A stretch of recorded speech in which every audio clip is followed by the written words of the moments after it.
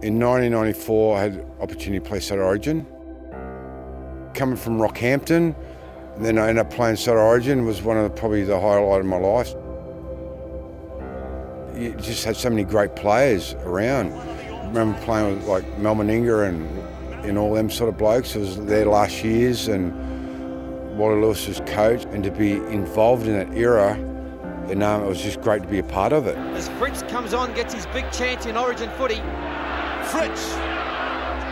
2 minutes 40 left on the clock. The ball is now all important. Oh mate, I just couldn't believe what happened. Like it was do or die. The way Queensland play, like anything can happen. So, you know, I never played much part in that, but just to see what happened, what the guys done was pretty awesome. Queensland are coming back. Darren Fritz for Lager. Lager gets it away. Here's the big fella. Gets the pass on. Coyne goes for the corner and gets the try. Queensland, it's a miracle. Oh yeah! What about that one?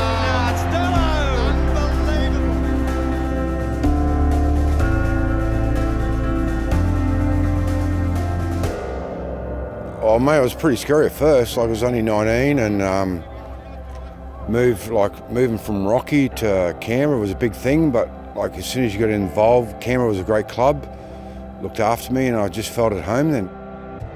I suppose when you look at Canberra side, Laurie Daly, Bradley Clyde, I always looked up to Glenn Lazarus because he was probably one of the best front rowers in the game.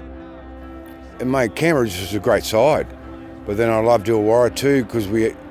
Not the name sort of players, but we had a good side that, you know, played well together. So Fritz almost over the line and held up by Brad. I just had too many injuries, and my body just wasn't holding up. So since retirement, life's been great, mate. We've got 3 beautiful kids.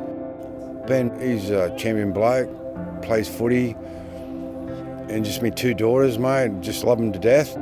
Oh, Madison, she's 21, she just turned 18, and my boy's 27 in August. Yeah, I've got a grandchild, Ivy Rose. She's 2, mate. She's a little terror, but love her to bits. Mate, honestly, I just love playing rugby league and cherish every moment I played. And when I played with my son last weekend, mate, that was probably the best thing I've ever felt in rugby league. To be honest, surprised me because it all come about really out of nothing. It was a half joke. I never thought it would happen, so it's never like, I never thought, oh, how good it'd be to play with Dad, you know what I mean? Because I never thought it would ever happen.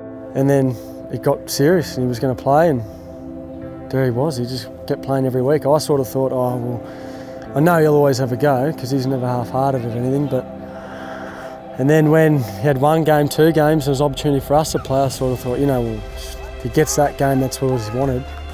Surely that's enough, but no, kept going. Oh, mate, it was a bit of a joke, really. Then I just played that weekend and I enjoyed it, mate, so just kept doing it. And then the opportunity come, I said, it'd be good to play with you, Ben, wouldn't it? And we talked about it, and then had to wait 5 weeks. It was a long 5 weeks, but what I did with my son last weekend, one of the best things that's ever happened in my life. It's all worth it, mate, so. I'm happy the way it's finished this year, mate, and I hope my son keeps playing. I just want to keep watching him play and watch my kids play sport. You know, hopefully my daughter's playing rugby league next year, so that's my goals in life, mate.